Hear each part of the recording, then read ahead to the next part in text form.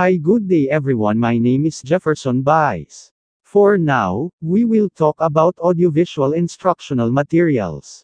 So audiovisual materials define as any instructional aids such as map, chart, models, projector, television, and so on used in the classroom to aid learning and thereby making it easier and interesting to students to understand. Audiovisual aids are also called instructional material. Audio literally means hearing, and visual means that which is found by seeing. So all such aids, which endeavor to make the knowledge clear to us through our sense are called audiovisual aids or instructional material.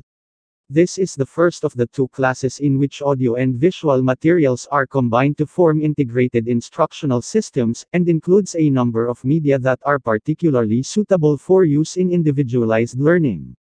Again, some of the most commonly used systems are listed below, like films, television broadcasts and videotape recordings.